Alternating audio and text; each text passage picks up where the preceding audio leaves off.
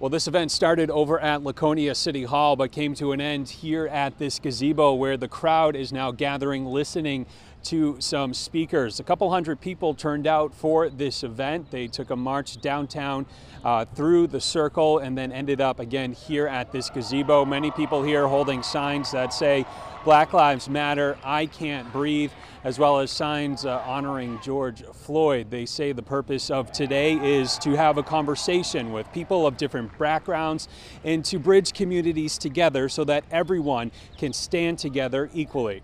It's nice to see all ethnics right here, you know, black, white, everybody's tired of it. Enough is enough. Well, at least with all of us, we're all part of the LGBTQ community, and you know, the first Pride was a riot against police brutality led by women of color, and so we're just here to show our solidarity and our thankfulness to the people of color who have, you know, paved the way for everything that we have now. And Laconia police have not reported any incidents connected to today's rally. Reporting in Laconia, I'm Tim Callery, WMUR News 9.